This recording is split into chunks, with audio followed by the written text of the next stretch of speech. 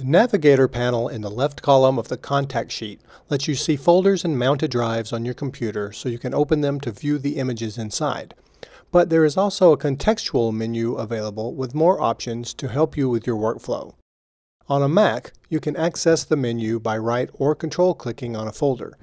At the top, you have the standard Apple color label options, and any folder you give a color to here will also display that color in the Finder window.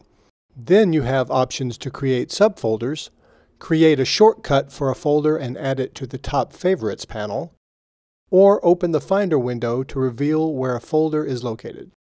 The next options allow you to open not only a single folder in a contact sheet, but also let you open a parent folder and all the subfolders inside of it with one click.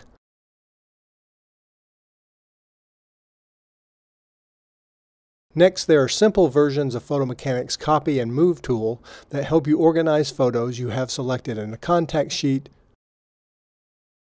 followed by tools to refresh the contact sheet and eject or unmount camera cards or drives. Finally, there are preferences settings specifically for the Navigator panel, which you may actually never need to change from the default settings. On a Windows computer, you bring up this menu by right-clicking on a folder, and many of the same options are there, although the preferences have only two options to choose from.